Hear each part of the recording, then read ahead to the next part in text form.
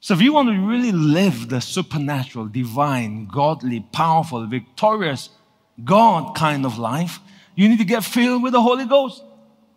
And where does it take place? In the place of prayer. That's why prayer is essential for the Christian. Prayer is your spiritual lungs.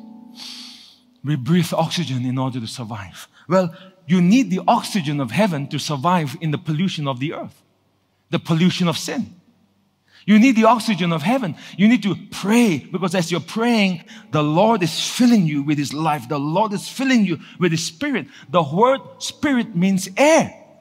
In Hebrew, ruach, air, the breath of God. So when you're praying, you're breathing the breath of God. You're breathing the air of heaven. So the more you pray, you're being filled with the Spirit.